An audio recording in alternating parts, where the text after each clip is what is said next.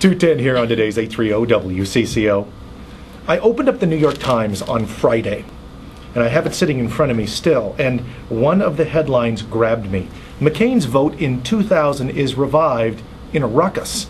Well, what's interesting is if you go back to 2000, many people look back to what happened in South Carolina, and some suggested that it was the Bush camp that torpedoed John McCain, and that's what people were talking about. And apparently, John McCain said back then that, you know what, I didn't vote for that guy. The person who claims to have heard that is in studio with me.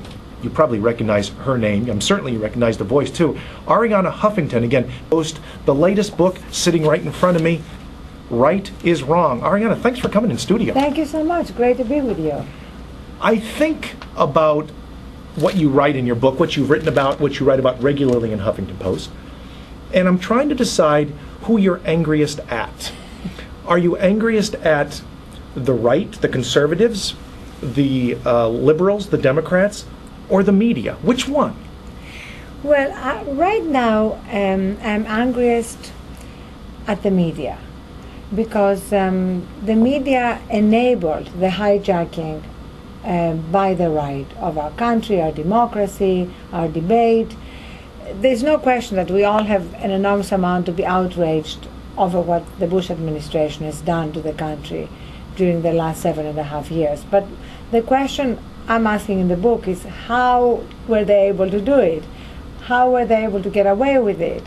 And the first two chapters are devoted to the media, because without the media enabling them, they would not have been able to do what they did. Without the media enabling them in the lead up to the war, after the war, what they did to the economy, we can go step by step, but basically it's all there, the culpability of the media. In some ways, I expected you to go after Fox News Channel. What I didn't expect was you to go after CNN and CBS, ABC, NBC. I mean, you went after everybody here. My point is that I didn't want to do something others had done. You know, so many people have gone after Fox, and so people now, when they watch Fox, they know what to expect. They know it's going to be, quote-unquote, fair and balanced. But what about Bob Woodward? When you read a book by Bob Woodward, you expect something more than what we got with his first two books in the most recent of the trilogy. You know, there were two books that he wrote when he was given almost unlimited access at the White House in the lead up to the war and after that. And he completely missed the story. You know, there was the administration misleading a nation to war, and Bob Woodward was giving us interesting detail about how many mints were at the cabinet table.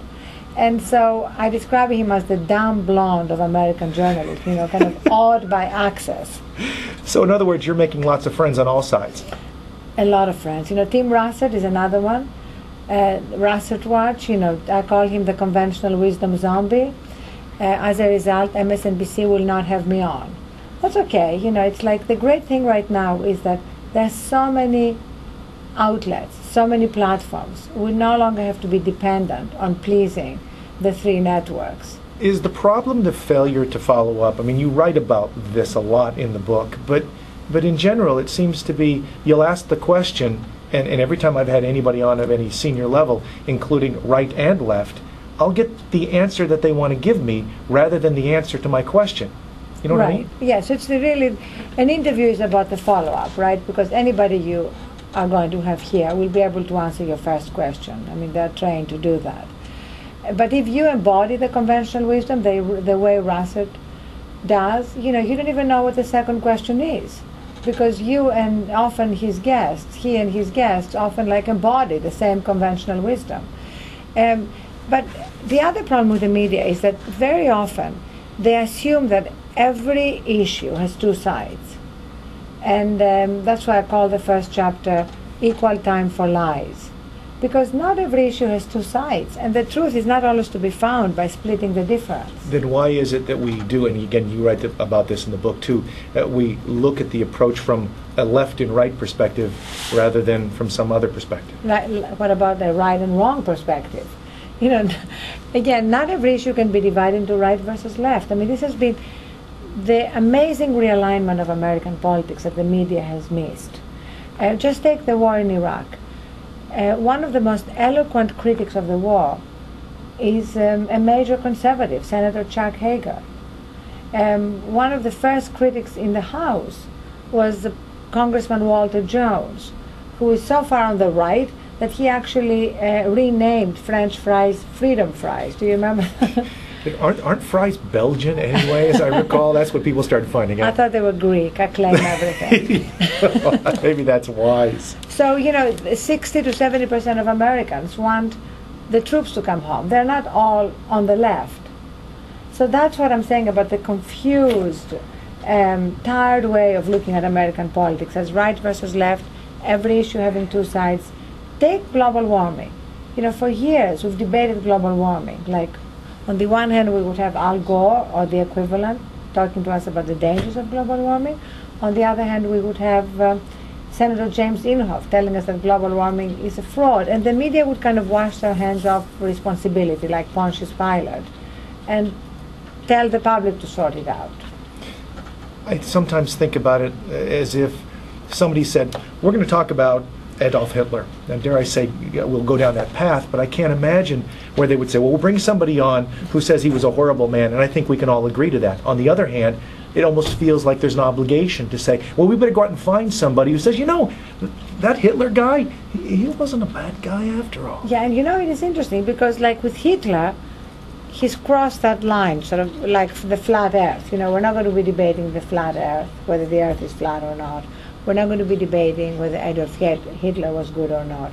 But there's an enormous amount of stuff that we're still debating that we should not be debating. I mean, we should be debating how to deal with global warming. What is the best way to solve the problem, but not whether it exists. Then how do we get to this point? Dare I say it, I've watched things like The Daily Show, Colbert, some of the others, and sometimes their analysis is as good or better than anything else that I'm seeing, where they will literally go back and they will pull drops from previous quotes from the president, the vice president, where they will say something totally inconsistent from one another, and then they set them side by side. And yet, did I see that from CBS or anybody else? No, I haven't seen it from anybody. And I thought, that's outrageous. Because very often, you have to come from a viewpoint of where the truth is. And sort of Jon Stewart or Colbert in his own act kind of really know where the truth is. That's why Colbert contrasts truth with truthiness. Because, truth is That's right. Truth. He won an award for that, did he not? And then you have truthiness, which is spin, basically. But right now, in American politics, there is real confusion about where the truth is and where the delusions are. Then when we hear from the right that the left is out of touch, that their arguments that we need to get out of Iraq are out of touch, those simply aren't true if we're looking at the numbers. If more than the majority of Americans, some 60+%, are saying we need to be out of Iraq right now, it would seem that, well, they're very much in touch if we're talking about what the population wants. Right, but also, if you look at Iraq from the beginning, we've been there for 5 years now. In the process, we are breaking the American military. That's the other irony. You have the right that supposedly cares about the troops, while they want to paint Democrats as not supporting the troops. And yet it's the right that sent the troops to the war without the proper armor, that when they come home wounded, does not have the proper resources to take care of them. That right now we have 1,000 suicide attempts among vets every month. I mean, there's a real tragedy going on, and the right is kind of pretending to be the ones that are going to really take care of them. Then why doesn't the media stand up and say this is a false premise in the first place? If you're for this, which we will hear, if you're for bringing the troops home, you must be against them. And if you're for keeping them there as long as necessary to get the job done, to succeed, to win, if you will, then somehow you're for them. I mean, if that is inconsistent with reality, then wouldn't it make sense to say that's inconsistent with reality? It would be amazing. And imagine if there's an interview and somebody's asked those questions. That's what is happening. We're not asking politicians those very commonsensical, practical questions. Let's keep talking about that when we come back. We're being joined by Arianna Huffington. She joins me in studio. Of course, you read her on Huffington Post, which I think takes you in a completely different direction in that you become almost this web source. You're the queen in many ways of that, and many people are looking at the new media and what it means. and you seem to be succeeding where others are simply trying to understand it. Her latest book, one of her last 12, Right is Wrong. Stay with us. It's 2:21, and this is today's 830 WCCO.